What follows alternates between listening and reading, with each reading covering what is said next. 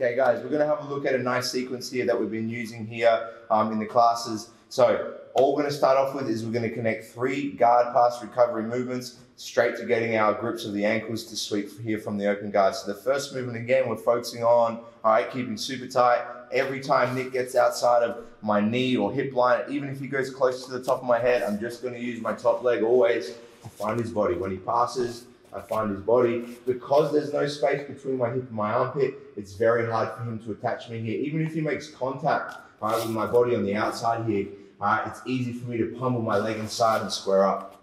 Now the second movement, Nick's a little smarter. He opens that space up, and he contacts my body here. So what I'm going to do is I'm going to post on him my arms first so that I can put my legs back in front, because from here, I'm too weak, to square my body up just with my legs. Hip escape first, pull my leg back in front, just like the first movement, and now I'm back to the guard. Again, he opens that space up. I'm trying to stay tight. He opens it up. 1, 2, 3. And our third movement, we're going to focus on the Toriendo, the bullfighter pass here, where he pins my hips down, he pins my knee, he gets to the outside.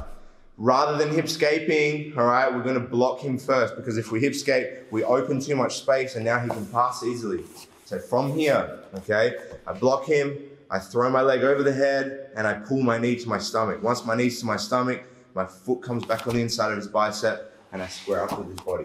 And that's my third movement. So now all we're going to do is we're going to connect these movements 3 or 4 times, maybe 4 or 5, up to you. So let's do 4 times. Nick's going to do one of the movements. I have to pick the one that he's doing. Good.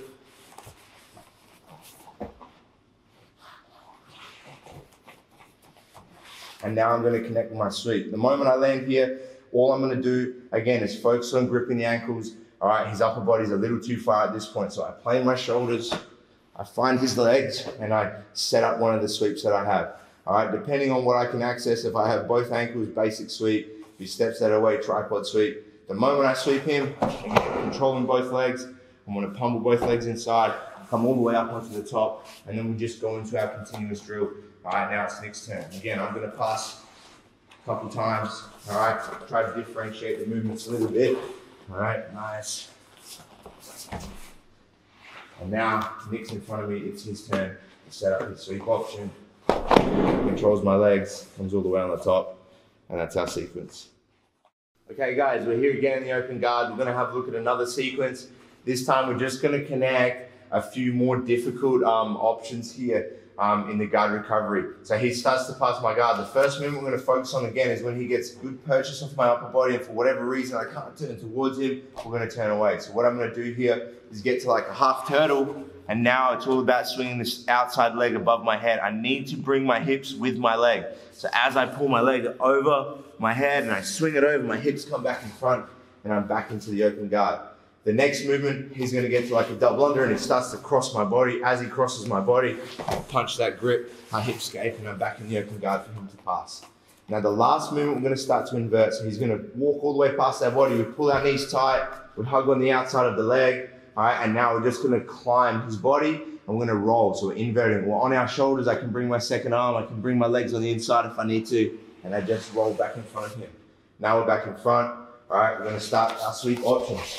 So we had a look at a few different sweep options. All right, we had a look at planing our shoulders, catching his body, lifting our hips into position. All right, we have our basic sweep. We have our tripod sweep, but now he's going to start to step away. So as he steps away, I swing my leg on the inside, I hug. Once I'm here, single leg position. All right, we have a few different options. All right, a really basic one here is I'm going to contact my elbow. All right, right on the floor, catch his ankle head on the inside.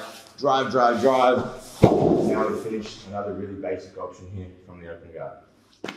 Okay guys, we're here again in the open guard. Now we're going to have a look at another sequence leading to another really great attacking option. And again, it's just dependent on how he reacts in the open guard once we get his legs. But the first thing we're always going to start off with is some guard recovery movements from here. So he starts to pass.